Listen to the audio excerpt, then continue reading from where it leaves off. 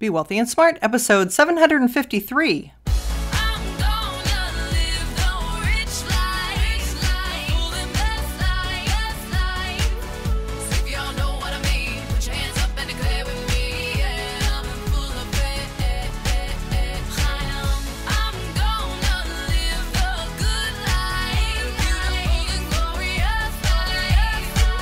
Step into a world of wealth and financial freedom without budgets, boredom, or bosses on Be Wealthy and Smart. And now, here's your host, Linda P. Jones. Welcome to Be Wealthy and Smart. I'm Linda P. Jones, America's Wealth Mentor, empowering women and men worldwide to financial freedom. On today's show, we're going to talk about the best technology ETFs in 2020. Now, I want to caution you right up front and say it's so easy to try to choose what the best performers are and chase after performance. And I'm going to caution you not to do that.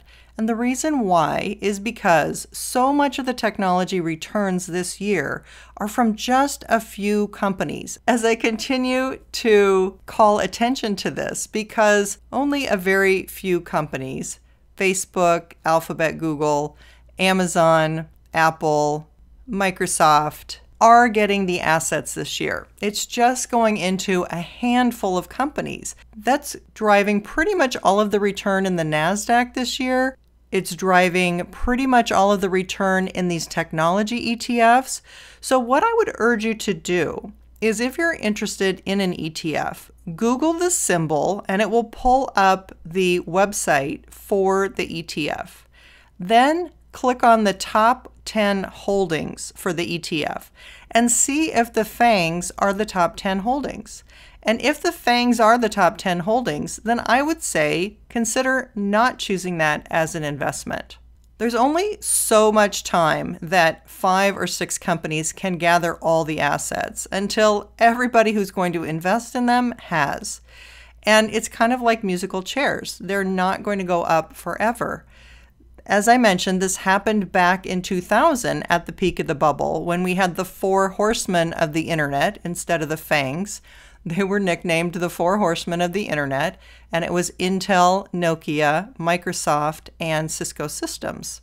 And those 4 companies got the majority of the assets until the market peaked and they went down 70% just like everything else. So that's why I want you to be really cautious and do your homework before you invest in any technology ETF. So don't consider this a recommendation, do your research. This is according to Investors Business Daily.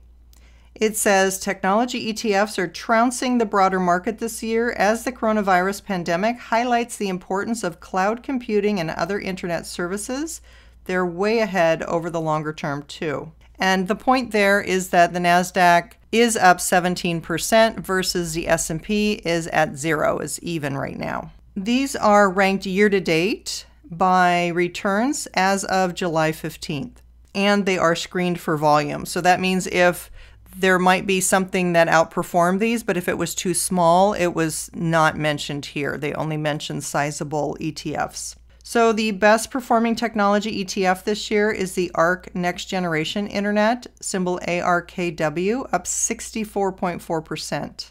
It has a 3-year average of 44% and a 5-year average of 36.9%. The ARK Innovation ETF is number 2, symbol ARKK, up 61.7% year to date. It has a 3-year average of 42.7% and a 5-year average of 32.4%. That is amazing for both of those ARK ETFs. Number 3 is the Wisdom Tree Cloud Computing ETF, symbol WCLD, up 53.7% year to date. And it does not have a 3 or 5-year average, as the next 4 companies also do not have a 3 or 5-year average. That means they haven't been around that long. The O-Shares Global Internet Giants, symbol OGIG, up 52.2% year to date. The Global X Video Games and Esports, symbol HERO, up 46.7% year to date. The VanEck Vectors Video Gaming and Esports ETF, symbol ESPO, up 42.5% year to date.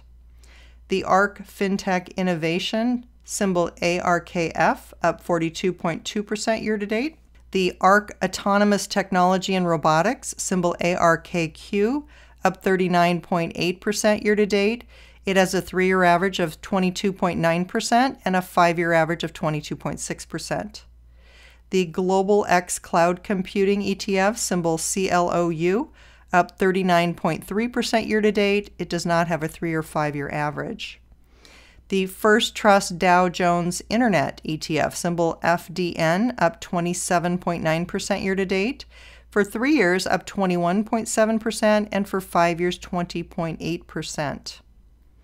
Then the First Trust Cloud Computing ETF, symbol SKYY, up 24.2% year-to-date. It's up 23.4% for 3 years and 20.8% for 5 years. The iShares Expanded Tech Software Sector, symbol IGV, up 24.1% year-to-date. It's up 27% for 3 years and 23.5% for 5 years. And finally, the iShares US Technology ETF, symbol IYW. It's up 20.5% year-to-date and up 25.2% for 3 years and 22.4% for 5 years. Now, these are all as compared to the S&P 500, which is up 0.9% year-to-date and is up 11.7% for 3 years and 11.1% for 5 years. So those are amazing returns, but again, they could be very biased toward the FAANG stocks, which might mean that that's not a sustainable return in the future.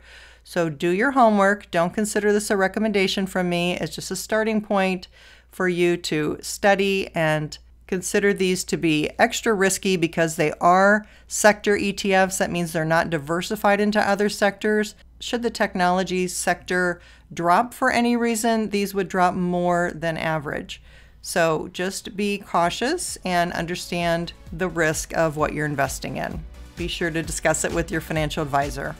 That's all for today. Until next time, live the good life and be wealthy and smart. Thank you for listening to Be Wealthy and Smart with Linda P. Jones. Share the wealth and tell your family and friends about the show. Check out our website, blog, and social media for more riches at www.bewealthyandsmart.com.